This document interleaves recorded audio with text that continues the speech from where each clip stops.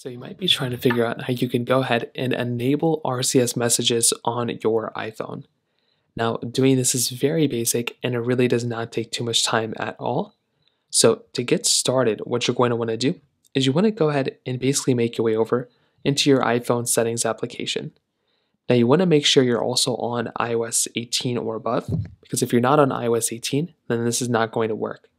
So make sure you are on iOS 18 or above.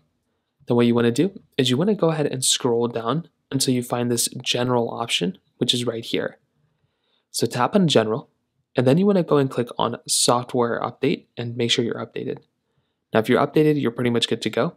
Next up, you want to make your way over to the bottom portion of your particular settings.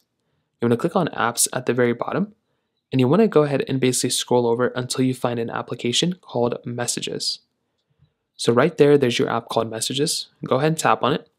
And then what you want to do is you want to go ahead and find this option over here that says RCS. So there should be an RCS messages option somewhere. Hopefully you end up finding it. And when you find an RCS message or, send as text message and, those things, there should be an RCS message option here. Now I don't have it because I don't have a SIM card on here. But if you see that option, all you're going to want to do there is basically just go through and basically tap onto enable RCS. And that's pretty much all you're going to want to do there. So that's pretty much how it works. If you have any other thoughts or questions, please let me know in the comment section below. Hit the like button, that'll mean so much, but definitely hit that subscribe button. More importantly than everything else, I love every single one of you guys. Hopefully I'll catch you guys in the next video. Peace out till then.